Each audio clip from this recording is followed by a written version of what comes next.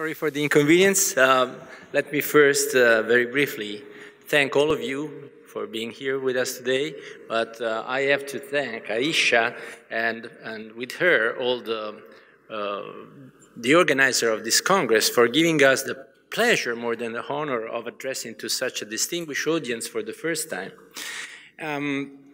I would like to introduce myself a little bit before starting my presentation, and I am representing here the European Society of Surgical Oncology. That is a society totally devoted to quality cancer care for specialist surgeons. And the reason why such a society exists, and I am asking and repeating this because we would like to see Russian friends and surgeons joining us, is that we should be extremely aware that by 2030, cancer will be the first cause of death worldwide. We desperately need quality surgery dedicated to cancer treatment because most solid tumors can be totally eradicated and cured by surgery only.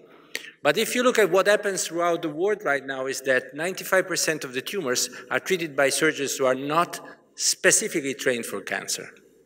So the core value of the European Society of Surgical Oncology is giving a surgeon the pivotal role to diagnose and treat cancer as an independent specialty, leading the MDT, the multidisciplinary team of doctors surrounding the patient at the center of cancer care. And our strategic plan for the next year is totally patient-centered. So we have congresses, educational activities, we have correlation with the advocacy group of patients, and we give special attention to our members with courses and research support. So this is the title of my presentation today, and I decided to address with this subject, not only because I'm a digestive cancer surgeon, but because I think this is the perfect example of what makes a difference between a surgical oncologist and a general surgeon who operates an organ. And starting from the beginning of this story, I think that this one was one of the biggest achievements in surgical oncology in the last century. What Bill Hill has been describing, standardizing the so-called TME, was a major advancement in cancer surgery for a terrible disease that was affecting, with the local recurrences, a high number of patients that were not totally cured before this idea.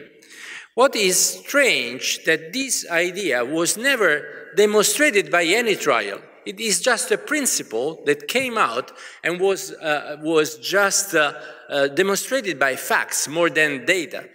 And it perfectly applies to the new principles of the mesenteric surgery, identifying the planes that have to be followed because inside those planes the lymphatics run, and inside those planes a locally advanced tumor can be totally eradicated if you follow them thoroughly without interruption. As a matter of fact, the completeness of a total mesorectal excision can be measured by the pathologist, and there is a clear correspondence between the rate of local recurrences and the completeness of the so-called mesorectum. But this operation is not perfectly done 100% of the time. The completeness, that is the measurement of the quality of this operation, is not 100%. There is always a 7 to 5% of the cases that have incompleteness. And why? This is because there are some pitfalls that are unavoidable by conventional techniques. The first pitfall is closing the rectal stump without looking thoroughly to the distal margin.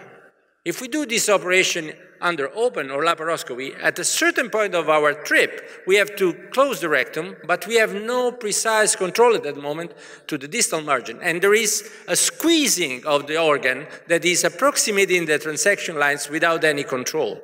And another pitfall is anatomically, and laparoscopy and robotics at present are not completely solved this question, because especially in male patient with high BMI, with a narrow pelvis, the angulation of the male pelvis in the narrow face is so severe that sometimes you have no control and no vision at the lowest part of the so-called complete mesorectal excision when it is the most difficult part. And you arrive at that point when you are tired and when you are very distressed, and that is the most important part in order to preserve the so-called circumferential margin of the tumor. So what is the innovation? The innovation is approaching this golden part of the operation from the beginning, identifying at first the distal margin and going directly from the beginning to the mesorectal plane through a correct and virgin layer. So this is a cartoon trying to explain how in many countries of the world this idea is rising up, is growing up, because it makes sense that a surgeon, when he's fresh and ready to operate, looks at the tumor, decides the margin, and goes directly to the transection or the dissection of the fascial layers. The idea has reached a consensus that has been reached in St. Gallen. You know, there is a very important conference about colorectal cancer and colorectal diseases every year in St. Gallen, and in this occasion, a lot of people who is publishing and giving cases to an international registry that are recording the cases of transanal total mesorectal excision are meeting. And now we have a strong consensus about the fact that this operation is worthwhile because it contains per se the elements in order to achieve 100% of good quality complete resection margins. Sorry. So let us see how it can be done. You see, you start the operation with an endorectal tube, and you look at the tumor, and you decide what is going to be your distal margin. So we count 2.5 centimeters, 3 centimeters, and we perform a purse string just where we decide that it is good and safe to perform the rectal section at the end of the operation. So this is one of the moments where you need some additional skills, but a lot of digestive doctors can perform a physically contained purse string there. Then you start to identify your section line, and the first thing is cutting the mucosa, as you see here. And then after the submucosa, you come to the first muscular fibers, as you see here, step by step, low power in order to avoid any injury to the adjacent organ, and you go with a counterclockwise maneuver to the submucosal vessels until you reach the layer that is exactly the fascial layer. And you will be surprised how you will see pushing on the rectum and on the rectal stump what we call these angel's hair, these fine structures of white fibers that are exactly the fascial plane. Actually, we don't have a fascia. We have a counterposition of two layers that are separated by traction and countertraction, and you see the angel's hair that see that the nerves are on the other side, and the fascial layer identifying the lymphatics is all containing in the other part. So you move step by step. The lateral part are usually the more difficult to interpret, but training is essential in this phase. And while you are working around the total mesorectum dissection from below, there is another team of surgeons working on the other side, and they have already ligated the inferior mesenteric artery, and they are going down, down, down, preparing the rectum and the descending colon up to the reflection of the peritoneum. When you arrive at this point, you see we are moving the prostate upwards, and we are identifying that difficult fascia very well with a quality that sometimes, and you see here, this is the rendezvous moment. So the surgeon from below is opening the fascia exactly where the reflection is, and on the other side you see the light of the laparoscopic surgeon who is working. So we have a meeting point, and we at the end have performed a perfect dissection that is very close to 100% of complete resection line. Sorry. What is incredible is that in this series, the conversion rate that is always more than 5 to 10% in any laparoscopic series, laparoscopic or robotic, did not change the fact that you always observe 5 to 10% conversion rate. Conversion rate for T8ME series, mine and others, is 0%, because you work from below and you avoid the moment of difficult anatomical viewing that obliges you to move to an open operation. Of course, it is not a miracle, it is not all gold, because there are new complications. In order to avoid this complication, we have to be extremely skilled, because nobody before this kind of operation had observed urethral damages or CO2 embolism when the pressure is opening some major vessel around the rectum. So we have to be aware that it's not an easy thing to do. And what I used to say, this is not a YouTube surgery. Don't go to the movies that you see like here in this Congress and try to do it alone. You need a very thorough training, and training should be standardized. Of course, there are new technologies coming out in order to avoid this new kind of complication. This is the use of ICG, indocyanine green, in the urethra. We can plan our trip, identifying the pitfalls that we are going to find studying, a resolution of the pelvis case by case. But what we need to do is understanding that the trainee should be an expert rectal surgeon, a laparoscopic surgeon that has to be trained by a group of people that are able to identify any single possible pitfall in this operation. So we are trying to establish an international cooperative group in order to train people on T8ME, and we do courses in my hospital. You are very welcome. They are supported by Medtronic, by Olympus. You can find supporters and come and join us, or you can go to Barcelona to Antonio Lassi or to Leiden, where we do these courses with ESSO. So everybody is agreeing now that this can be a new solution. Data are being accumulated, and we have trials going on. I'm pretty sure that is going to be another additional advantage in rectal cancer surgery, and we are going to have evidence-based support to this in a very few years. But with this purpose, let me talk a little bit on the fact that our idea that was sponsored by Bill Hield can be applied everywhere in the digestive tract. So following the embryological plane that is connected to an organ development that contains all the lymphatics can be the clue for achieving a so-called high-quality radical surgery. The idea is not new. Of course, Leonardo knew it from the beginning, but now this man that you see here, Calvin Coffey from Ireland, from Limerick, is a professor of surgery who has dedicated his studies to identifying the development of the mesum in every single part of the digestive tract. And you can do mesum-oriented surgery in every part of the digestive tract, from the esophagus to the rectum.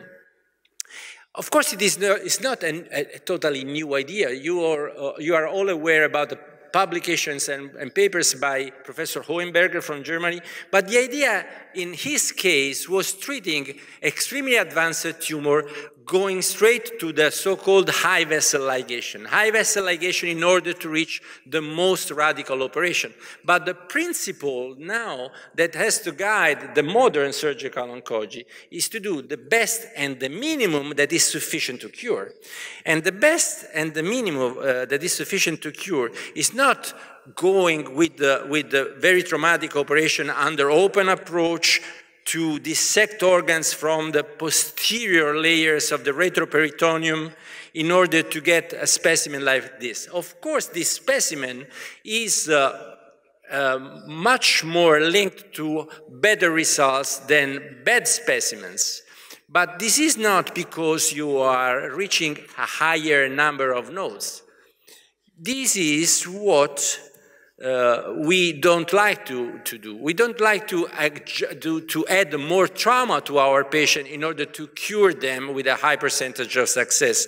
And if you look at the procedure by Professor Hohenberger, it was a very traumatic operation with mobilization of the entire bowel group of viscous. And at the end of operation, you had a total exposure of the inferior mesenteric vessels with a lot of trauma, a lot of blood under open. It is very similar to the Japanese idea of a D3 operation. D3 needs, it's part of the concept identifying the idea that any tumor can be cured by tears. So if you have a localized tumor and you remove the first tear and the first tear is negative, you have been doing a radical operation. If the first tear is positive, you need to go to the second tear, and if the second tear is positive, maybe you can go to the third tier. And, but this has never been confirmed by any data. In gastric cancer, everybody knows that D3 operation do not add any advantage for survival. You cannot go to lymph nodes enlarging, enlarging, and enlarging. The key is not removing more nodes, but the key possibly is following the fascia propria, following the layer that is opposed to the so-called told plane, and it is the only intact sac containing all the lymphatics and the nodes that you are going to ligate at the origin. So the idea is that following the embryological structure, you can be curative without any trauma, because those planes are totally no bleeding. It can be done laparoscopically. Of course, you've not, in this case, you're not approaching the laparoscopic operation with the standard approach. You need to move your instruments a little bit down below to the pelvis in order to walk along the mesenteric vessels. And you have to be very aware of all the variations of the ileocolic vessel and the so-called Henle trunk. That is it's a disgrace for a surgeon if you don't know the many variations that you can have, but it can be done by a skilled surgeon, and I will show you some movements of this. You see, we have been, you have a pointer? Can we have some light off, please? Down. You see here, this is the opening of the sac at the level of the left side of the vein. And so just keeping up the mesum, we identify the vessel at their origin, ligating them. I will run, otherwise the time is short, sorry. And you see here how keeping up these bag of nodes, at the end of the operation, you will have just naked vessel and no lymphatics at all in a totally avascular plane without any bleeding. And you can go on with this operation up to the level of the emergency of the right colic vessels, as you see here. And again, following the vascular plane and the embryological layers, you see here, we are ligating the colonic branches of the Henle trunk. So you see the head of the pancreas that is totally naked. The specimen at the operation is a perfectly dry specimen with intact layers. And what is more important is that this specimen is controllable by a pathologist. He can assess the integrity of the fascia.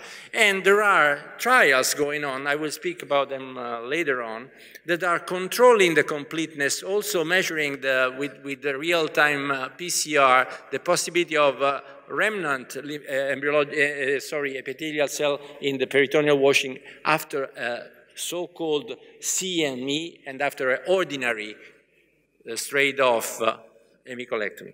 So the results are very clear. What is surprising is that it is not only associated with the advanced stages.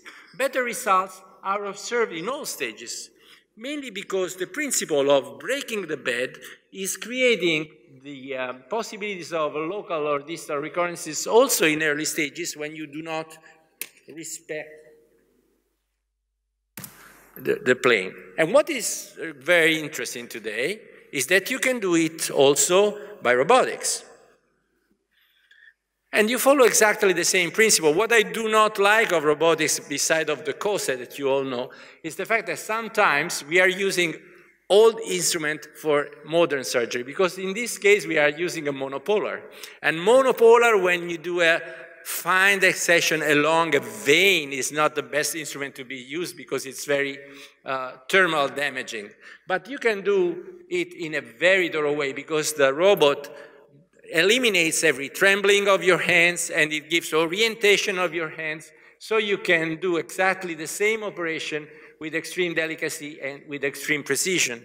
I will show the next phase of the other vessels here, and you will see how the robot can be a wonderful instrument in your hands while you see relaxed with your forearms that are standing like this, no movement, no mask, you are relaxed, and you know, somebody told me, how do you like the robot? I mean, if I was driving a truck with dynamite in, I would not stay standing on my feet with my back this way and rotating to look at the screen. I would like to sit down very comfortably, look at the screen in front of me, 3D, precise vision, precise movements. So it adds a lot of quality to the surgery itself. So I would like to stop here because I would like to feel your perspective about this new way of approaching high-quality cancer surgery in the digestive tract, avoiding trauma but adding precision. And digitalization and new concepts are helping. These are one of the most important things that will be discussed during the next Congress that ESSO is celebrating in Rotterdam next October. So I am very glad to be here. I am ready for listening to your question, and I invite you to Rotterdam. I would like to have a lot of friends from Russia there in next October. Thank you for your attention. Well, thank you, Professor, for the excellent lecture. So I guess it's a time to open up